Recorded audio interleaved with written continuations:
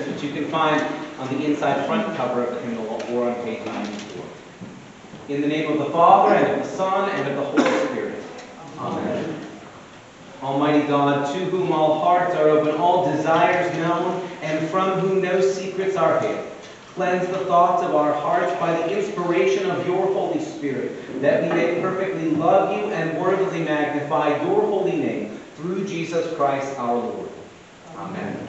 Let us confess our sin in the presence of God and of one another. Gracious God, have mercy on us. We confess that we have turned from you and given ourselves into the power of sin. We are truly sorry and humbly repent. In your compassion, forgive us our sins, known and unknown, things we have done and things we have failed to do. Turn us again to you and uphold us by your Spirit, so that we may live and serve you in newness of life, through Jesus Christ, our Savior and Lord. Amen. God, who is rich in mercy, loved us even when we were dead in sin and made us alive together with Christ. By grace you have been saved. In the name of Jesus Christ, your sins are forgiven. Almighty God, strengthen you with power through the Holy Spirit, that Christ may live in your hearts through faith. Amen. We sing as our gathering hymn number 673, God whose almighty word. 673.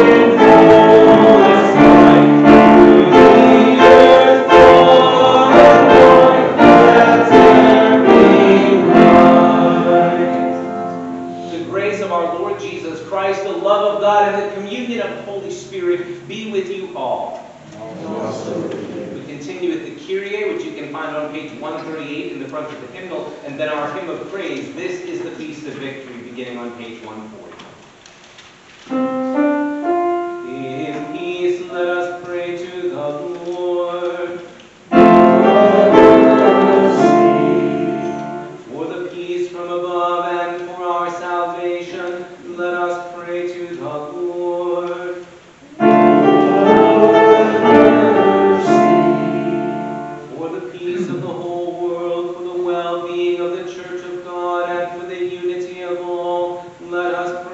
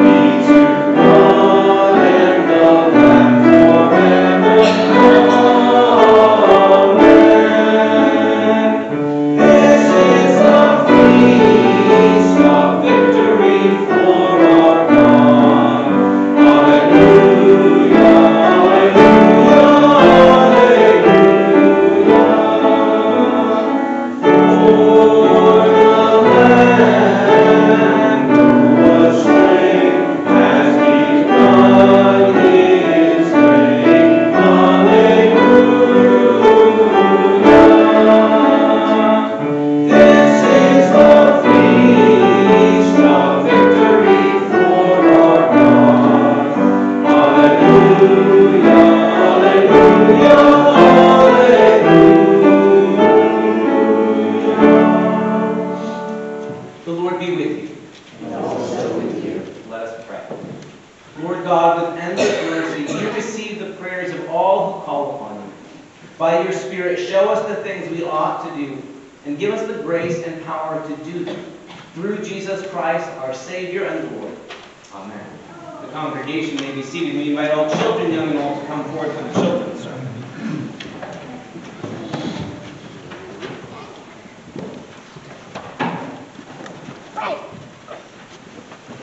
Greetings.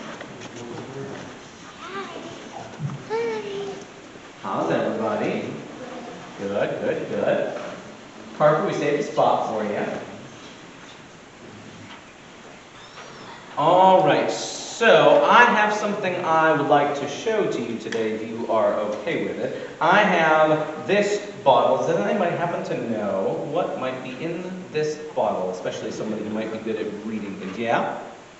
Sea salt grinder. Sea salt grinder. This is my sea salt grinder. Yeah, so this is salt. Anybody ever had salt before? Yeah. Yes, probably, yeah. What things do you like to have salt on? Watermelon. Watermelon. Corn. What else? Am I like on popcorn? I might put on a steak. You steak, sure. Yeah. On eggs, okay. How about, am I like salt on pretzels?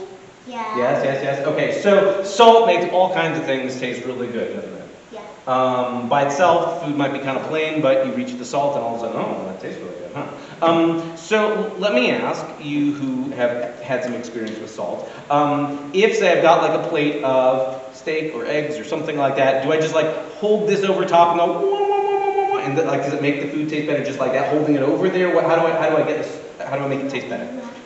I turn it like this, huh? Now, this is a grinder, so even if I turn it upside down, there won't be a whole lot that comes out unless I grind it. Look, you can even see the crystals right there. Look at that. Now, yeah, we're not going to eat it right now. Later on. Anyway, so you can see those little tiny crystals right? Yeah. So, here's something really, really, really important about how salt works. It's not just keeping it in the bottle. As long as I keep it in the bottle, it cannot make my food taste any better. But when I turn it upside down and grind it and put it on my food, when I put the salt out there, then all of a sudden it can make things taste better and come to life. So if you want salt to actually do something, it can't just stay in the little bottle forever. You gotta use it, right? Obviously, right, Pastor Tim? That's just obvious, right? Okay, so my reason for telling us this and making sure that I know how to properly use my salt grinder is Jesus has this interesting thing to say about us, his followers. He says, you all are like salt for the whole world. We're here to make the whole world like taste better, to make the world better just by our presence in it. But that means that we can't just stay all in one place. Like, that's why we don't just like live inside the church, right? We don't all stay here, right? Even the pastor doesn't like sleep under his desk here, right? We all, once we're gathered here, that's great, but then we're scattered out into the world so that we can bring God's love to other people, so that your presence, your words of kindness, your telling other people about God's love can help make other people feel better and know that they're loved by God too. So when we gather here today, we should be real clear. We're not like impressing God. It's not like God says, I want you to just come and sit in the building, that's what I need. No. We come here to remind ourselves, for God to remind us about how much he loves us and the whole world, so that then we can be sent out into the world scattered like salt all over the plate of corn or watermelon or steak or eggs or all of the above. That's why when worship is done and Sunday school is done, we don't just stay here all the time. No. We go out into the world where we can share God's love with other people. So there's the mission for each of us. And I'm going to dare you, and I'll try and dare to do it too this week, to see if I can find somebody, if you can find somebody to tell that God loves them, and maybe make the world a better place, like salt being taken out of the grinder and out into the world. Think you can find somebody to tell them that God loves them this week? Yeah. Yeah? All right. So we got a deal. You're going to try it, you're going to try it. Should we make the grown-ups try it too? Yeah. Hey grown-ups, guess what? You're also salt for the world, and God is sending you to tell somebody else this week that God loves them. And just by your presence in the world, you'll be like salt for the world, making everything else taste better. All right, can we pray together right where we are? Will you join and pray right where you are too? Dear Jesus, we hear your call to us that we're salt for the whole world and that we can't stay in the salt shaker then. That you send us out into the world to be your presence of love for a world that needs to hear it. So help us. Help us to be brave and to find somebody else in our lives this week that we can tell about your love, and help us to trust that you're sending us with what we need so that as we go into the world, we'll feel like little grains of salt being scattered into the world to do your work. Thank you for your love that promises to go with us. We love you too, Jesus. Amen. Thank you so much for coming up.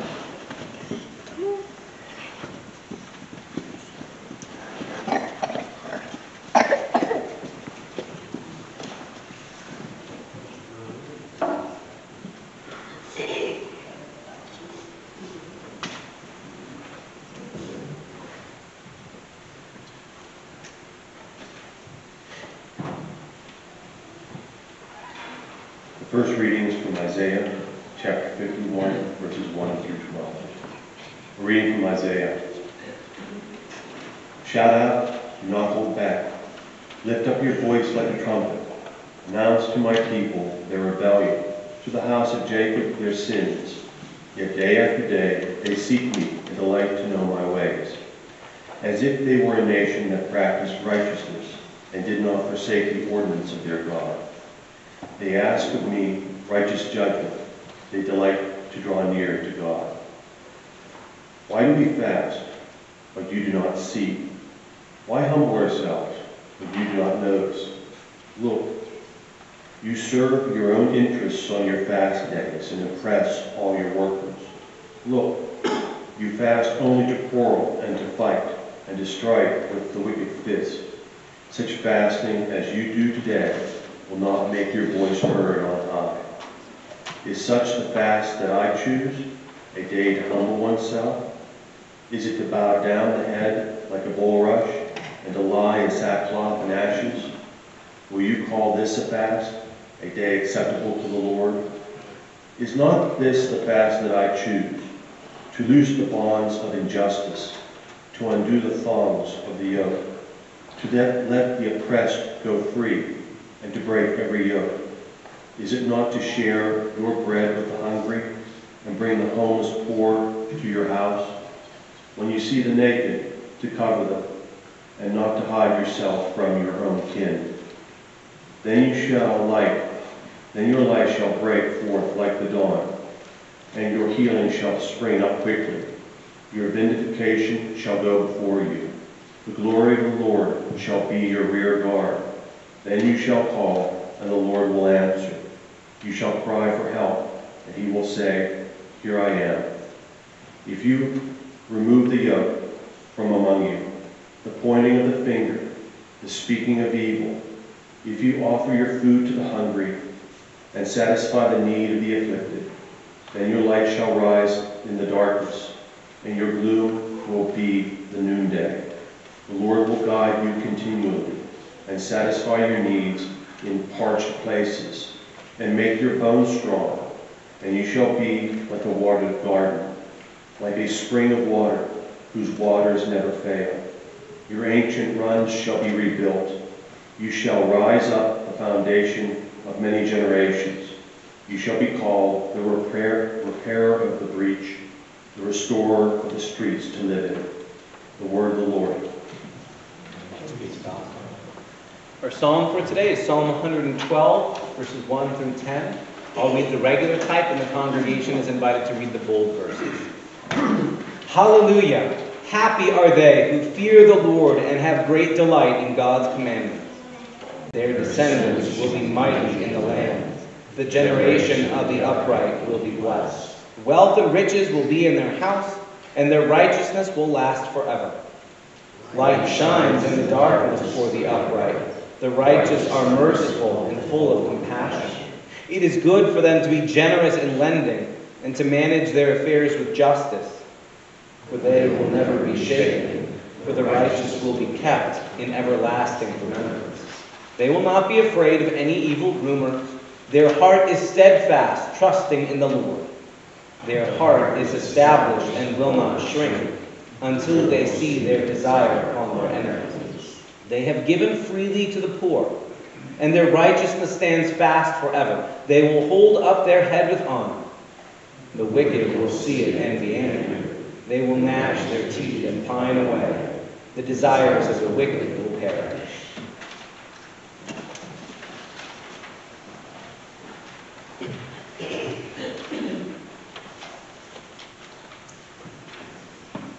Second reading is 1 Corinthians chapter 2, verses 1 through 12. A reading from 1 Corinthians.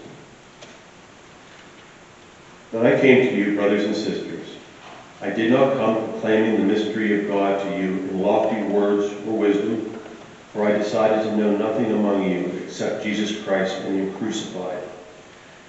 And I came to you in weakness and in fear and in much trembling.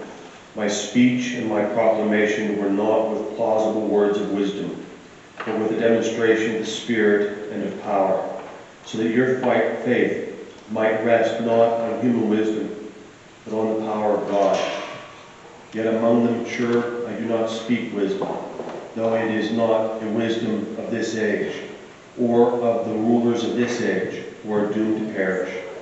But we speak of God's wisdom, secret and hidden, which God decreed before the ages for our glory. None of the rulers of this age understood this, for if they had, they would not have crucified the Lord of glory. But, as it is written, what no eye has seen, nor ear heard, nor the human heart conceived, what God has prepared for those who love Him. These things God has revealed to us through the Spirit, for the Spirit searches everything, even the depths of God. For what man, being known, what is truly human, except the human spirit that is within? So also no one comprehends what is truly God's, except the Spirit of God. Now we have received not the spirit of the world, but the Spirit that is from God, so that we may understand the gifts bestowed on us by God. And we speak of these things in words not taught by human wisdom, but taught by the Spirit, interpreting spiritual things to those who are spiritual. Those who are unspiritual do not receive the gifts of the Spirit, for they are foolishness to them, and they are unable to understand them, because they are spiritually discerned. Those who are spiritual discern all things, and they are themselves subject to no one else's scrutiny. For who has known the mind of the Lord, so as to instruct him? But we have the mind of Christ. The word of the Lord. Thanks be to God.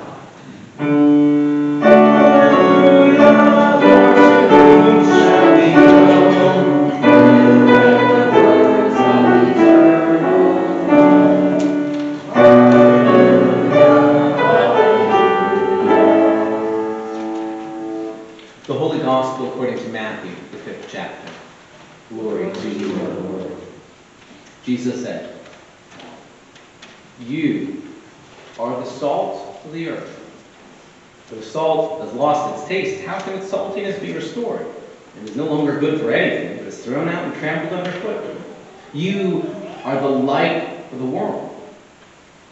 A city built on a hill cannot be hid. No one, after lighting a lamp, puts it under the bushel basket, but on the lampstand, and it gives light to all in the house.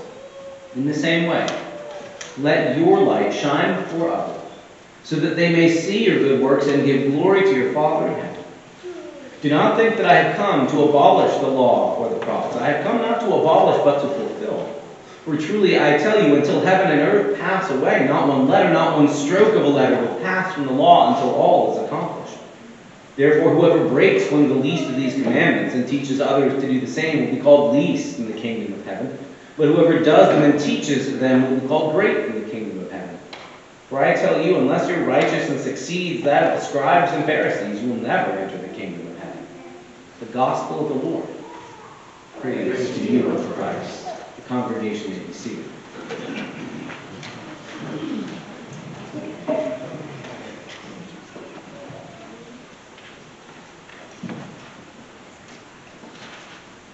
Let's begin with a story. In fact, let's begin with the first story of them all, the first one told in our scriptures. You probably know how this story goes. You may have seen it on a flannel board or two in your life. The story is told of how God creates the world. And as the poet tells it back in Genesis 1, it goes something like this. In the beginning, there's nothing but swirling chaos, and God speaks to the nothingness and says, "Light, be light." And happens. Light that had not been there comes into being exactly the way God intends. Light where there was nothing, and God keeps going. God speaks, "Seed, be seas, land, be land." skies be sky, and they come into being exactly as God intends. That when God says sky, you don't end up with shopping carts. When God says sea, you don't end up with a swimming pool. Exactly what God intends comes into being exactly as God speaks it, and then God's just getting started. From there, as the storytelling goes, God speaks to individual beings and creatures, plants and trees and animals and porcupines and echidnas and tardigrades and even to human beings come into existence. And by God's calling humanity into existence, there we are. To be clear, existence itself is a gift of God's grace. You can't earn your existence, right? It's handed to you as a free gift. So God doesn't call to things into being as a reward for being good. They don't exist until God speaks them into being. Our mere existence, the fact that there's a you or a me, is a sign of God's sheer creative grace that speaks things that don't exist into being. Fair enough? Fair enough. This is how God creates. Now, human beings don't have that kind of power and authority. I can't make a universe just by saying so. I can barely get my kids to finish their dinners in my house.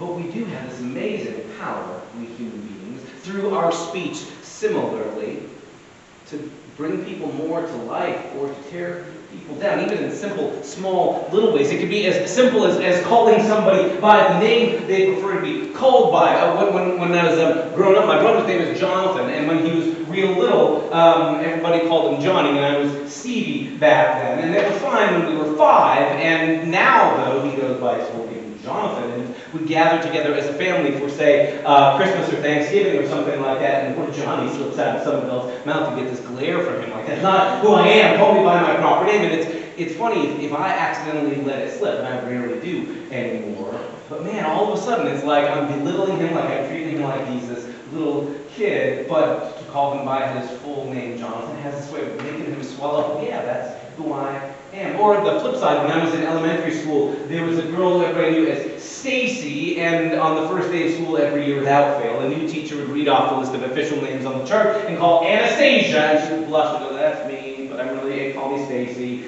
And Anastasia is a beautiful name, it means resurrection, but when you are in elementary school and you just want to fit in with everybody else and there's not another Anastasia around for a mile, you would just like to be the name that someone has heard of before, and it meant the world to her just to call her by her nickname, Stacy, rather than Anastasia. That would come at a later time, I suppose. In a similar way, maybe even more deeply, you probably know what it's like. The power there is, especially for children, in calling out who they can be. So to tell children, you're good, you're creative, you're clever, I appreciate your sense of humor, you're kind, it brings that out of them. It's there maybe inside, but until somebody calls it out and says on a regular basis, you know, I'm really impressed with how mature you are, how brave you are, how kind you are, how helpful you are. It helps them to become exactly what you call them out to be. It's not quite God's power speaking the universe into being, but there is awful power, amazing power in speaking to somebody, especially a child, in repeated over and over again repetition. You are good, you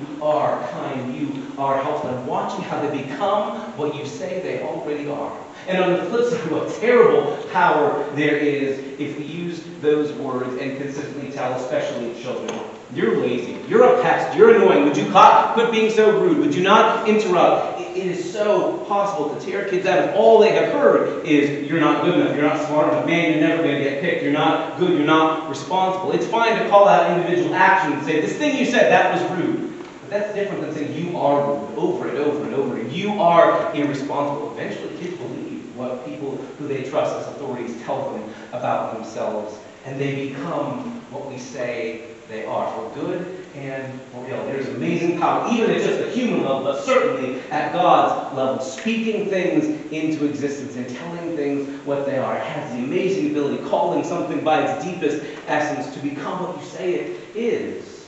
So, with that in mind, consider what it means that Jesus, just beginning his public ministry, gathers a bunch of anybody's onto a hillside. People who don't have a long track record yet of following. These are people who, as Matthew tells it a couple of sentences ago, were mostly fishermen and tax collectors doing their day job. These are people the empire views as, at best, a nuisance. People to be conquered, subjects to be dominated, and at worst troublemakers they'll make an example of if they think they are getting in the way. People that the respectable religious folks of the time would look down on because they're not as devout and pious as they are in the way they keep all the religious rules. Jesus gathers these people, this crowd of anybody's who don't even have very long of a track record to be shown what good, faithful disciples they'll be. And Jesus speaks to them and says, you are salt for the earth. You are light for the world. You'll note that's all speaking what things are, not what they could be. Jesus doesn't say, hey everybody, I've got these 5 steps, and if you follow them, you too could become salt for the earth. He doesn't say, if you follow me for 3 years and do the following things that I list to you, you could earn the rank of light for the world. This is not like kids earning merit badges in Scouts. This is not working your way up to the honor roll. This is Jesus declaring who they are with the same authority that the living God has in the beginning of creation, saying, light, come into being and be light. It does. Jesus doesn't talk to us in the conditional, but like a good grammar teacher might tell you, but in the indicative mood, saying how things are, telling us who and what we are, that we might become what Jesus says we are, like God speaking to the light in the universe that comes into being, like God speaking to creation and the seas and the sky and the plants and the animals and the humans and Uncle Fred and Aunt Edna come into being. Jesus speaks with that same kind of authority, saying to the people who anybody else would have just called a bunch of nobodies, says, no, you are salt. So let's get that clear from the beginning. Jesus has not come here to give us a pep talk and list here possible rewards or ranks you might achieve if you work hard enough. He's here to say, I'm declaring you are salt for the world. You are light for the earth. Okay. What exactly does that mean? Because metaphors are slippery little critters and they can mean just about anything. Well, okay, let's unpack this a little bit. What do these two very different substances have in mind? Salt, little crystals of rock that you eat, and the radiant energy that comes through outer space from the sun, or the light that comes from the land. What do these things mean? What does Jesus mean when he calls us salt or light? For one, I would note that for both of them, their presence in the world gives itself away to make things around them better. But neither of them is there to dominate or to overpower. In Jesus' world, in Jesus' day, salt is like we still use it today, something for seasoning, for flavor. It's also something you use to preserve so that meat doesn't go rancid, to make food last longer in a world that doesn't have all the artificial preservatives that we either are blessed with or cursed with. Salt is a pretty decent way to make things last, to make them not go bad, to preserve things. It's used as an antiseptic, something to prevent disease or infection. And it's there not to overpower, but to make things more fully themselves, to make things better, to bring out the best of what they are. When you are cooking with salt, even to this day, the goal is not that everybody look and go, you can really taste the salt. The idea is it brings out the other flavors. So if you put salt on your chicken or your steak or your noodles or your corn or your watermelon or whatever, the goal is not to get, you can really taste the salt, that's your secret ingredient. But it brings out all the other flavors. Somehow it enhances even the sweetness of the melon. Somehow it brings out the tomatoes in your sauce. Any of those things, it's there not to dominate, not to overpower, so that it's the only flavor, but to help everything else be better, be more fully itself. Same thing with the way Jesus pictures light. Jesus did not live in the era of electric light, and certainly not the blaring billboards that cause light pollution when you're driving down the road, enjoying a beautiful starry night sky, then to have the electric light blaring all over the place. Jesus lives in a world in which light helps you see other stuff better. And isn't that so much how it is? That most of the time you're not staring at the light source. That will hurt your eyes. But you're able to see the world more beautifully. Even things like the sunrise or sunset, part of the beauty, most of the beauty, is in the way the sun's light makes the clouds turn all those other colors, the purples and oranges and yellows, along with the light from the sun itself. It's how it illuminates other things. It makes other things better, makes other things more fully itself. But it's not there to dominate. If all you see is light, it hurts your eyes. But light that bounces off other things allows you to find what you were looking for, to see your place. In the world in which Jesus lives, where there's no electricity at night, if you get up in the middle of the night and you're looking for where to put my keys or my sandals or whatever, you light a little lamp that gives just enough light for you to see around the house. It's not big, giant, obnoxious billboards. It's enough to help illuminate other things. When Jesus talks about being a presence that like salt for the earth or light for the world, it's not that he's envisioning his community will take over and conquer and dominate and will decree everything, but that our presence is meant to be this life-giving thing that makes other things better, that brings other things more fully to life. And Jesus, again, says, you are this. I'm sending you out into the world to be this kind of presence in the world. Not that you must earn it or achieve it or accomplish it. It's yours already. Be what I'm calling you to be. Be what I tell you already are. Okay, preacher, I'm following you. This isn't about earning or getting a merit badge or a rank or status. As God says, I already am salt for the world. God says, I already am light for the earth. And that's like this presence of giving myself away for the world to bring things more fully to life. Okay, but what exactly would that look like? Okay, fair question. Again, metaphors are slippery things, so it's a good thing that we don't just have this handful of images from Jesus and then you're on your own to figure it out. I mean, if that's all we had, my goodness, we have no clue. If all we had, if Jesus said, go be salt and light, you're on your own to figure it out, I don't know. Am I supposed to give people high blood pressure? It's why we get these beautiful words that we heard out of Isaiah say too. And Isaiah stands in for all the prophets as well, who have this consistent vision of what it looks like to live as God's presence of salt and light for the world. Isaiah is speaking to a group of people who are trying to impress God with their religiosity, who would like them to be the stars in the center of attention, with the light they think they are glaring to the world. And they are trying to impress God and their neighbors by their shows of religious piety, having big old national days of prayer and fasting and religious rituals, and they think they are impressing God with it. And God calls them out and goes like, I do not need you to have a big fast day. I don't need you to dress up and pretend you're sorry. I don't need you to shout your prayers. I don't need you to have a big old national day of prayer and fasting. What I actually would like, if you're going to go to the trouble of not eating, is what if you would take some of that food you're not going to eat today and share it with your neighbor so your neighbor doesn't go hungry. And God goes on to say, here's the fast I'm really interested in. I'm not interested in you putting on a big spectacle that will draw attention to yourself. That's not how a light is supposed to work. I'd like you to be the kind of people who improve things for people around you. So the prophet then lists off things like, what if you shared your bread with the hungry? What if you welcomed the homeless poor and opened your doors to them? What if you helped people who were being oppressed or who were being trampled on by their employers? What if you helped people to be able to earn enough that they could feed their families? What if you spoke out wherever there's injustice? What if you were compassionate and kind, and where people are going without essentials, you offered what you had to them? And then the prophet says, then your light will break out like the dawn. It's light imagery all over again. In other words, our presence in the world isn't meant to comfort or dominate or one of the bosses, look how great we are. We're having these small acts that season the world, that make it more fully itself, that bring the flavor out, that bring the goodness out of what's around us, like salt does in food, like light does illuminating a house or a room. It's a small, quiet presence that simply by giving itself away wherever it's put makes things better. That's our calling. That's who we are called to be. And again, Jesus does not hand this out to us and say, if you work hard enough at it, maybe one day you'll attain the rank of salt. Maybe one day you'll achieve being light. You already are it.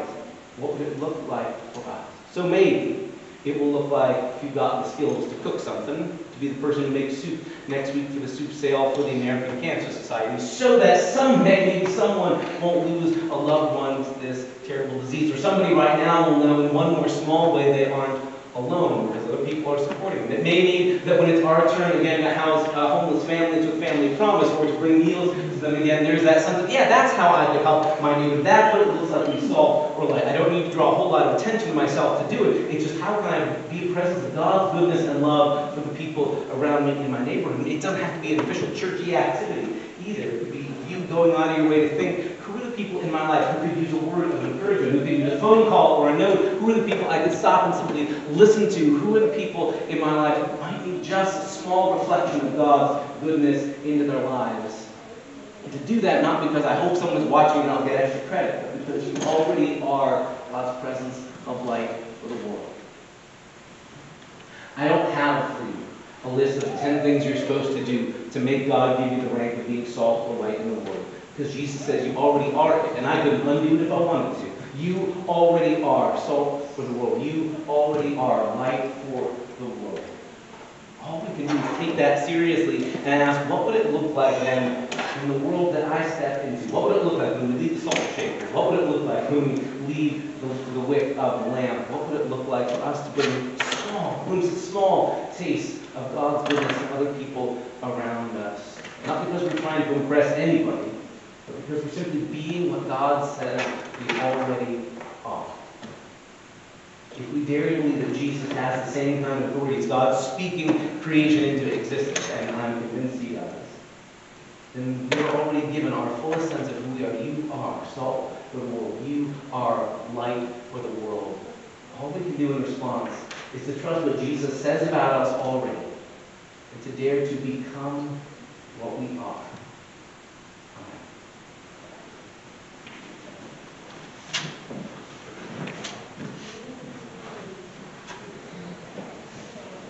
The congregation rises as you're able as we sing our hymn of the day, number 712, Lord whose love and humble service. 712.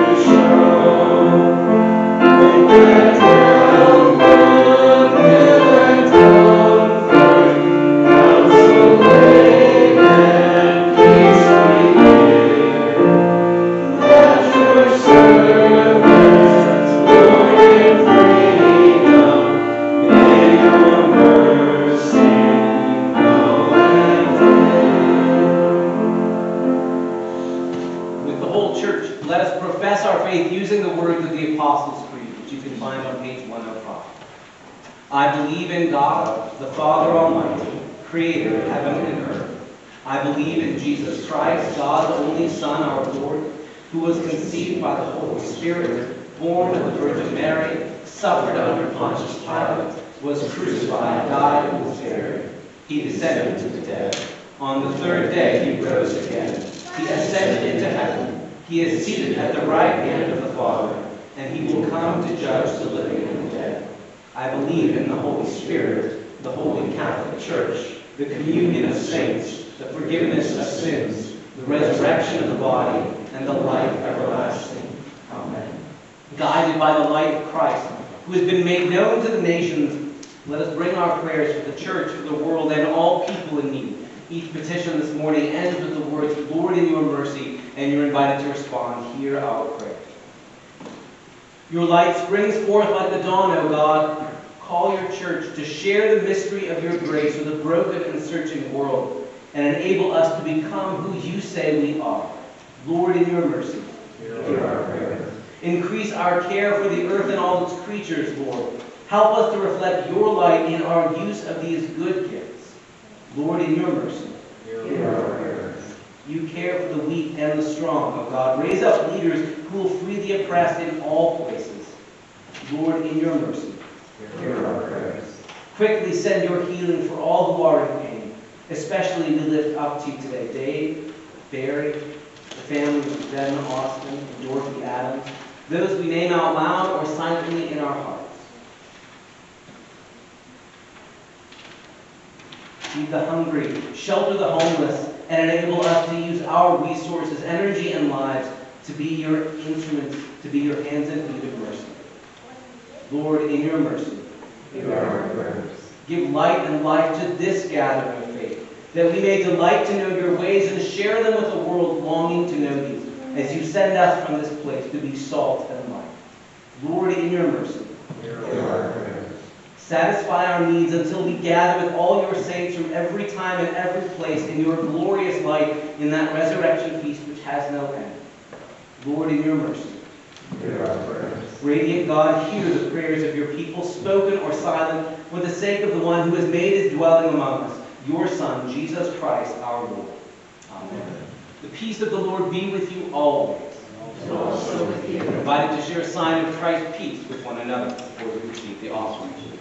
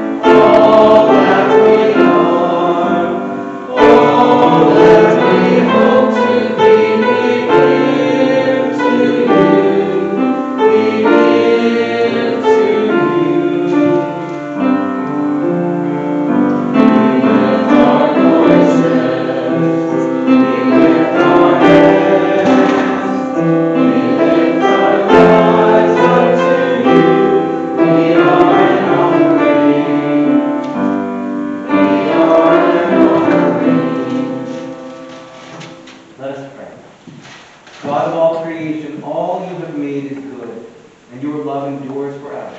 You bring forth bread from the earth and fruit from from the vine.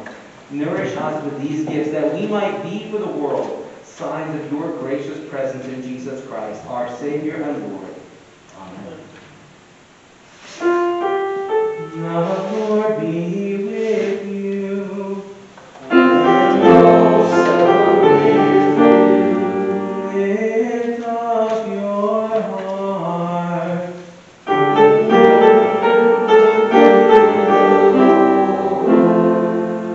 Let us give thanks to the Lord our God. It is right to give thanks and praise. It is indeed right, our duty and our joy, that we should at all times and in all places give thanks and praise to you, Almighty and merciful God, through our Savior Jesus Christ, who on this day overcame death and the grave, and by his glorious resurrection opened to us the way of everlasting life. And so with all the choirs of angels, with the church on earth and the hosts of heaven, we praise your name and join their unending hymn. Holy, holy, holy, Lord, God of power and might, heaven and earth are full of your glory. Hosanna, Hosanna, Hosanna in the highest. Blessed is he who comes in the name of the Lord. Hosanna in the highest. Holy One, the beginning and the end, the giver of life, blessed are you from the birth of creation. Blessed are you in the darkness and in the light. Blessed are you for your promise to your people. Blessed are you in the prophet's hopes and dreams. Blessed are you for Mary's openness to your will. Blessed are you for your Son, Jesus, the Word made flesh. In the night in which he was betrayed, our Lord Jesus took bread, gave thanks, broke it, and gave it to his disciples to eat, saying, "Take and eat. This is my body, which is given for you. Do this for the remembrance of me." Again, after supper, he took the cup, gave thanks, and gave it for all to drink, saying, "This cup is the new covenant in my blood, shed for you and for all people for the forgiveness of sin. Do this for the remembrance of me." Together then we are bold to pray in the words Jesus gave us, saying, "Our Father, who art in heaven, hallowed be your name. Thy kingdom come, thy will be done, on earth as it is in heaven. Give us this day our daily bread, and forgive us our trespasses, as we forgive those who trespass against us. And lead us not into temptation, but deliver us from evil. For thine is the kingdom, and the power, and the glory, forever and ever. Amen." Come, receive, and then become what you receive. The congregation rises as you are able. The body and blood of our Lord Jesus Christ strengthen you and keep you in his grace. We sing together Love in All Directions on the inside back cover of your hymn.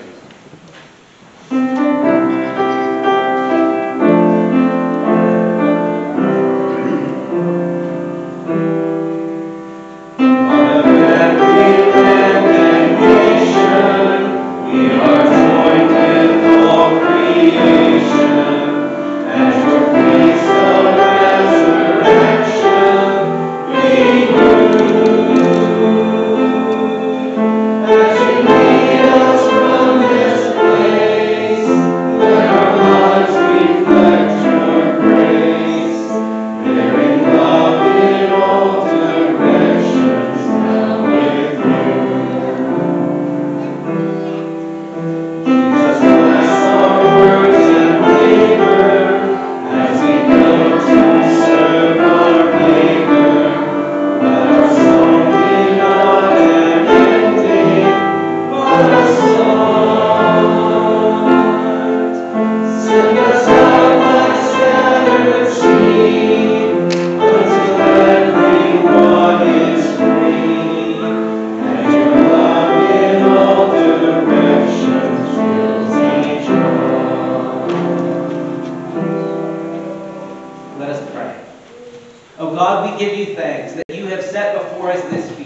body and blood of your Son.